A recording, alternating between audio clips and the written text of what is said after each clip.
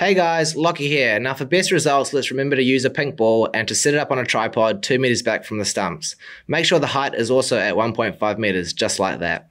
Next, press bowl. This will bring up the augmented reality, and all you need to do is line up the set of stumps on both ends, just like I've done here.